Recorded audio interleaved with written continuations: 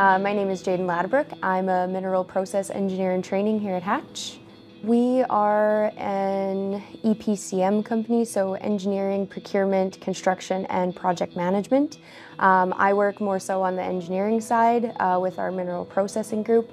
My group specifically, we do a lot of work with the mining industry, and we mostly do a lot of modeling, process simulation, calculations and reports, research, kind of a wide variety of different things. And then, yeah, between all of the other disciplines and then the different groups within our work, we kind of cover just a wide variety of different industries and different projects. And there's just all sorts of different work that's going on within the company. As a mineral processing engineer, our mineral processing group, we do a lot of modeling, simulations, calculations. So I guess just from like a project standpoint, there's different levels of the projects, FEL 1 through FEL 4. And so some of the earlier projects will be more of like conceptual stuff. So a client might come to us and say that they need to, they want to know if a project is even going to be feasible. So they'll ask us to just kind of do some of the preliminary work and look at if they purchased all the equipment and if they were operating it and they were wanting to produce this much per year, what would that actually look like? Would they make money? Would they not? Would there be any sort of environmental setbacks? Would there be, just all of these different aspects that we have to take into consideration? And so my group specifically, we will take whatever data they have on the ore that they are collecting or just kind of the raw materials and put it through simulations to say like, oh, for this process, you're going to need this many pumps, you're going to need to do these kinds of processes, you're going to need to screen it and kind of provide all of that data to them, and that helps determine then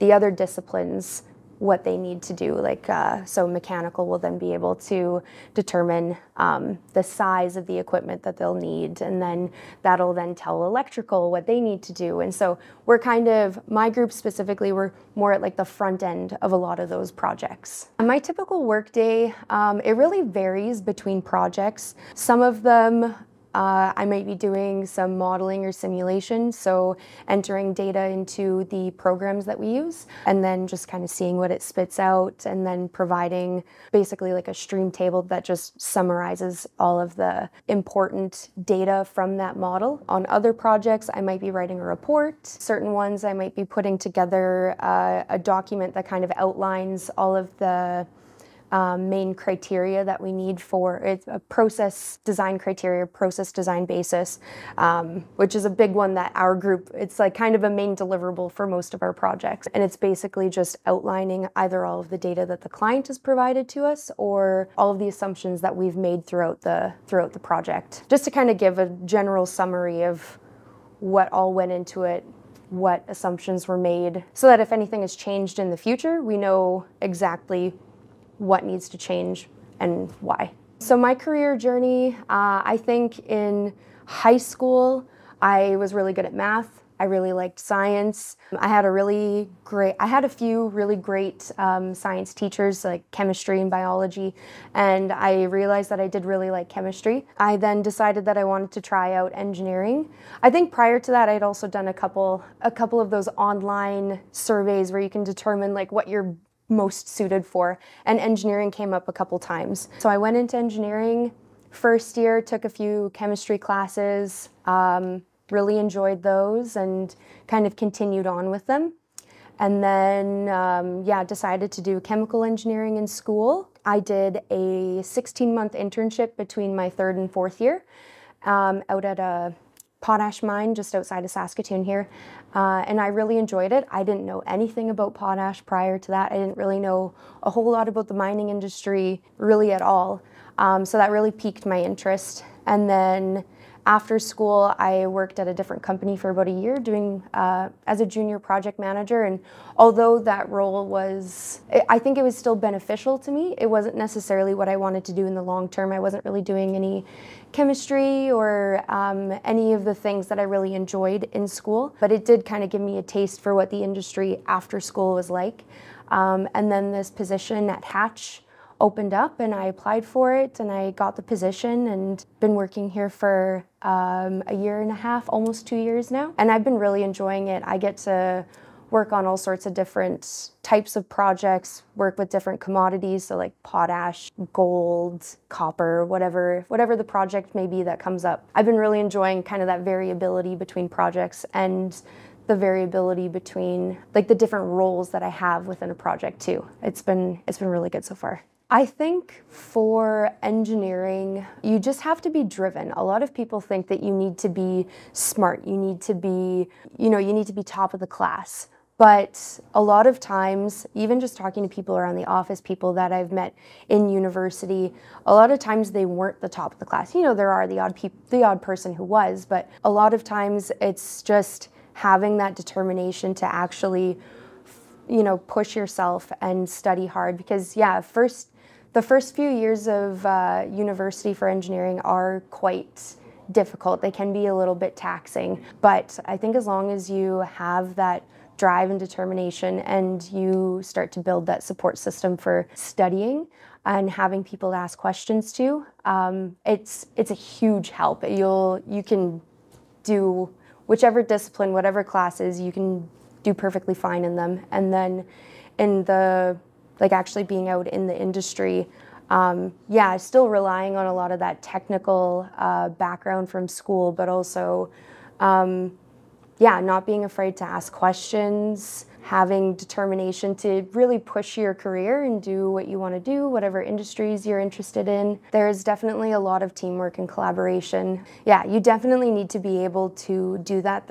There's definitely the odd project that comes along where, you can do work on your own, but even still, you need to be able to ask those questions to the people who have the information. And so being able to work effectively with other people, work in a group is really, really important because, that's how you build those support systems and you're able to ask questions to those people and get the support that you need on certain projects and even just for career management in general, not just project work, but also having people around you to kind of advocate for you when you want to move forward or work on something else, or if you want to pursue something else in your career, having those people around to help you out with that is really, really good.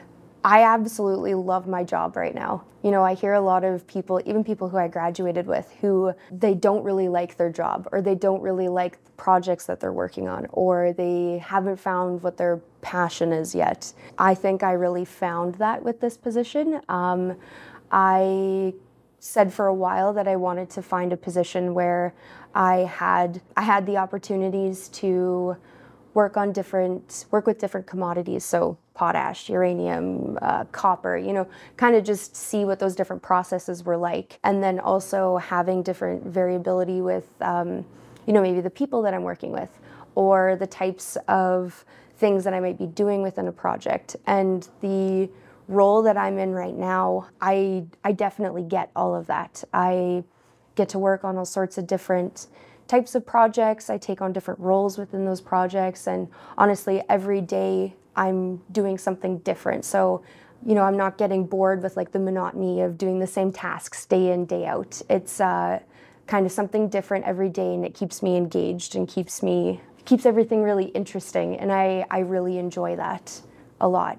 And plus, even though it is chemical engineering or process engineering, it's the mineral processing group. So as a kid, I really liked rocks, and I still do. And so being a mineral process engineer, like when I do have the opportunities to go to site, I get to see like all of the rocks and the ore and everything. And it's like being a little kid at a candy shop. It's pretty fun.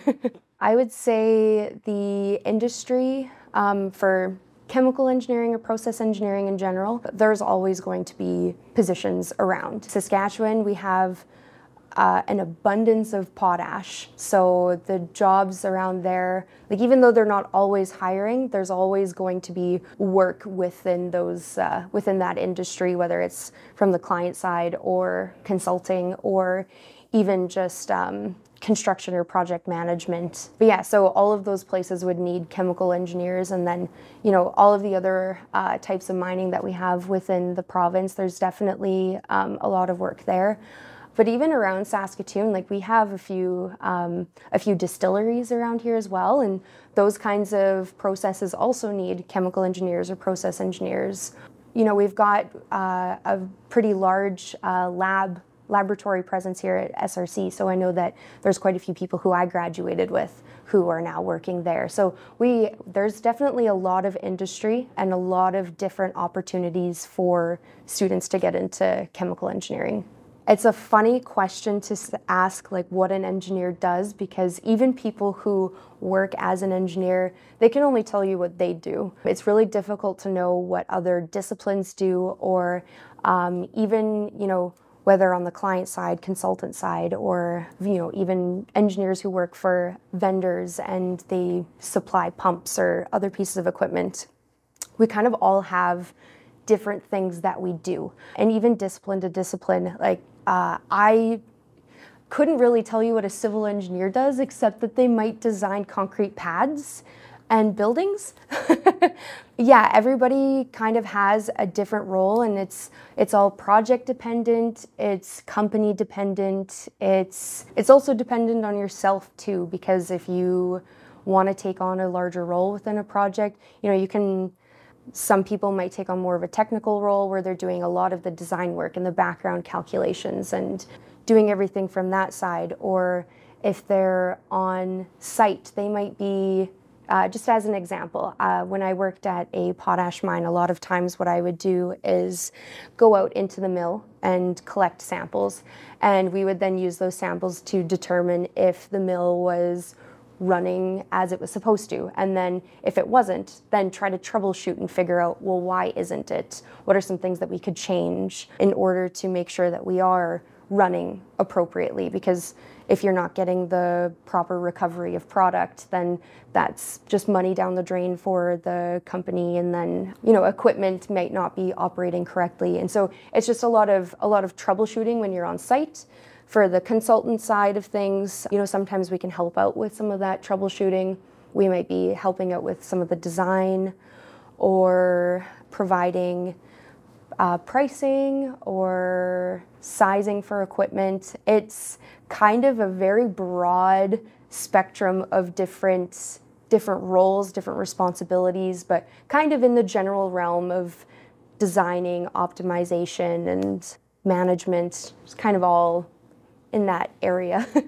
If somebody was thinking about going into engineering, I think some advice that I would give to them is just to work hard, have some drive, some determination, and, you know, going through the schooling process is one of the harder steps, because, you know, they do want to make sure that you have the technical skills and the technical background to actually make it in your career.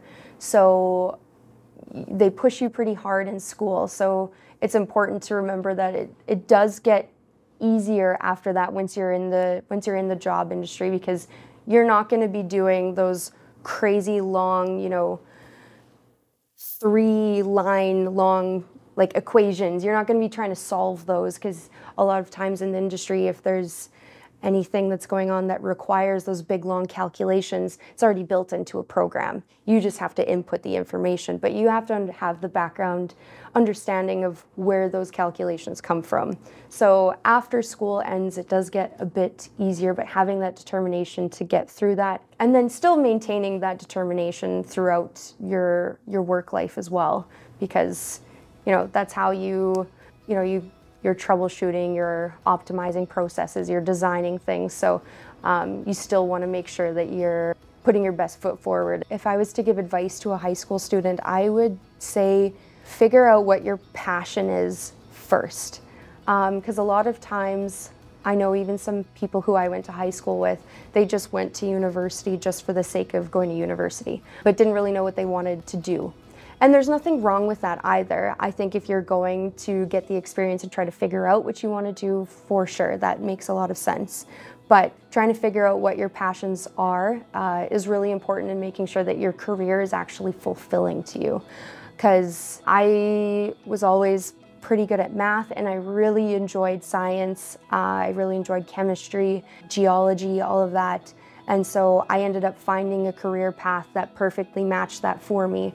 And it's not just that I like what I do. It's that I'm genuinely passionate about the work that I'm doing, and so it makes the days feel a lot, it doesn't feel like work.